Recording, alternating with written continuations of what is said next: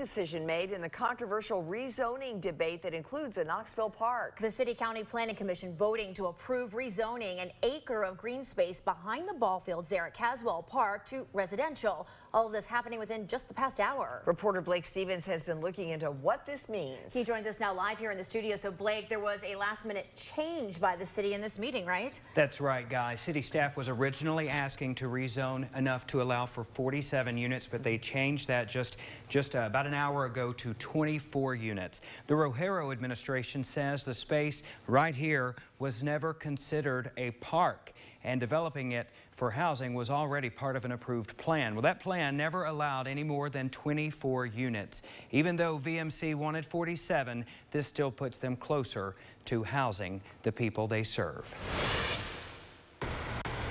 I know that all of us have had loved ones, or at least known of friends who have loved ones who have struggled almost from the day that they were born, if I may put it that way, and who mature or who become adults and have challenges of living in an adult world. Bruce Spangler saying this space behind the ball fields at Caswell Park will allow them to help more people who desperately need it. Housing First says let's move housing to the very beginning of the process and understand housing to be a tool for recovery. And then you wrap around supportive services to address those life issues that may have led to that experience of homelessness. VMC works to end and prevent homelessness. They've been doing it here at Minvilla for a decade, but Spangler says more than 60 chronically homeless people are still waiting for permanent shelter. We don't just need parks.